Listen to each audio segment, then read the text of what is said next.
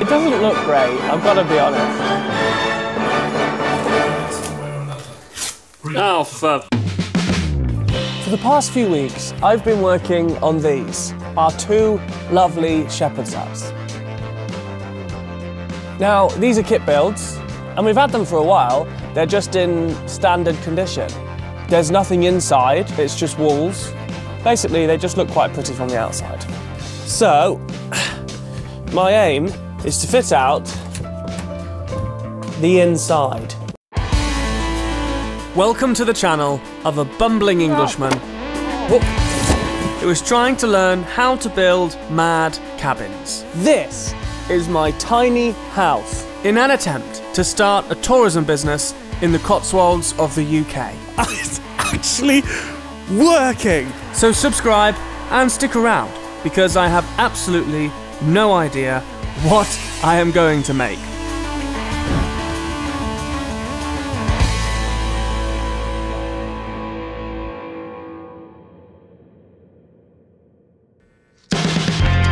Shepherd's huts have a genuinely really interesting background, and it's been a proper little glamping movement in the UK for a while now. We know about them being used back to 1596, and they were basically the same shape and style of these ones. Farmers would use them to shelter from the elements. Normally, it would have a stove and a little bed inside. So they suit this land, they suit this landscape, they've been here before, and I'm going to make one of these as nice as possible.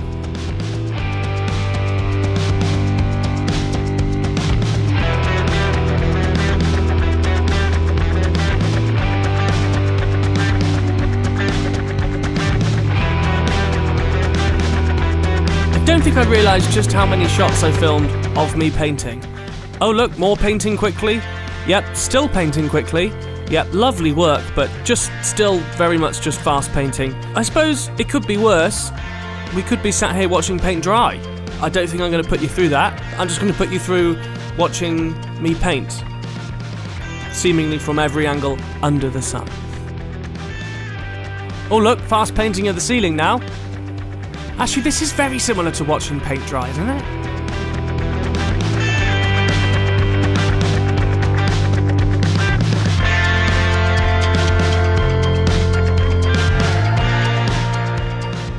Ah, this is the other shepherd's hut. This is shepherd's hut number 2.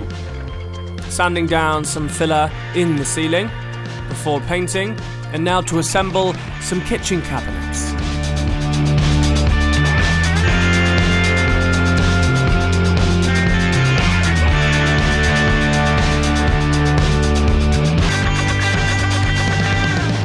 Just gonna take a little break, and I'm gonna cook my lunch using all the offcuts of bits and pieces of wood and cardboard that I've got. Oh, okay, great work, Jacob. Muddy, come. No. God, this is gonna be hard. Muddy, no. Muddy, come. Good boy. Right, let's see how good you are. Muddy, sit. Muddy, sit. Good boy. Wait. I don't even think you know what a fire is yet, do you? Sit. Good boy. Wait. Right, you can see the fire. It's going to be really hot, so don't you dare. Come on. You can look at it from over here. You might be thinking, why on earth aren't I building a new hut from scratch? And I will. I have quite a few plans to do that. 1 second, I need some more wood. Stay there, Muddy, stay. We already own these 2 huts, so it makes sense that we use what we've got to get this little business of mine up and running. Hopefully, it won't take an extremely long time, and the faster I do it, the faster I can then get on to building new huts. Good boy. Oh, come with me. Good boy. But while I'm waiting for the fire to get going and get hot so I can do some cooking, I might as well explain why shepherd's huts are really popular in the UK, and they have been popular for like glamping holidays and cabin holidays for a while now, but they've also been a part of the landscape for a long time. I was looking it up, and The earliest known referenced shepherd's hut was back in 1596, I think, or 16th century anyway. And shepherds would use them to shelter from the elements, or make lunch, or just have a little homely space if they ever needed to stay overnight with the lambs or whatever. So they've been a part of this landscape here for a hell of a long time. So it's nice that they're being reused. These obviously aren't original old shepherd's huts, they're modern takes on it, but the shape is pretty much the same. I think they're lovely. You're squirming. And hopefully I can do them justice. Hopefully I can build something really interesting and unique.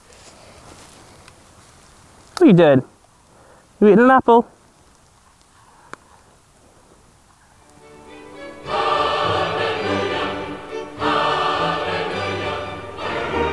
It doesn't look great, I've got to be honest. I thought I'll film some lunch. I've seen people do it, they love it. Cooking on the open fire, people think it's great. What I should have done is practiced, because this just looks like a massive blob of stuff that I probably burnt a little bit.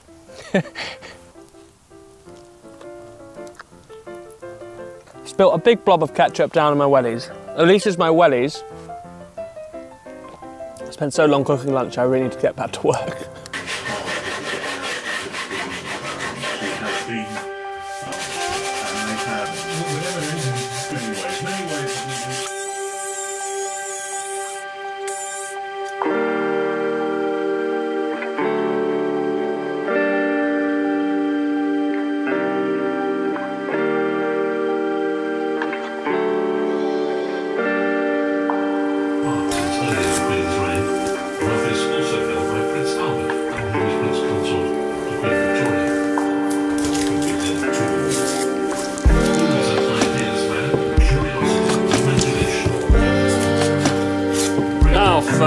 This build will be continuing in future videos, so keep an eye out.